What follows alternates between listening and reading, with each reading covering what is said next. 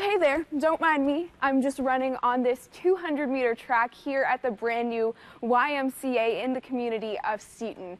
Now, I hate to tell you, this doesn't actually open to the public until January 14th, but people are coming here to take tours before it opens, and I need to show you that because it is just so beautiful. Heavenly even. I mean, like, you can see this sun shining down on me. It's just great. And there's so much stuff to do here. I want to tell you about it.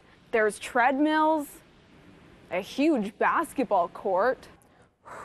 You can even pump some iron. But there's so much other stuff to do here, so come on, let's go take a tour.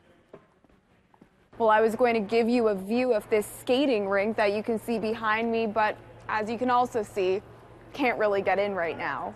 Okay, so you are looking at the nest. This is just one part of the beautiful architecture that you're seeing right now. And take a look at these birds. Cool, huh? Oh, I don't think I mentioned this, but this is the biggest YMCA in the entire world. What do we think so far? It's awesome. It's beautiful. All right, first thoughts. I know you haven't seen the whole thing, but from walking in. Oh, it's fantastic. It's a lot of room, a lot of space to do everything. This one is amazing, as you can see around us. We have this fantastic piece of public art. There's birds flying over our head.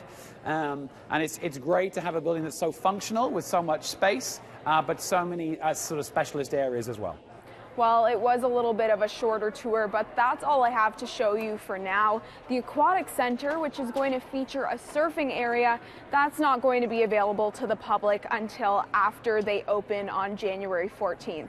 In Calgary, Brittany Rosen, City News.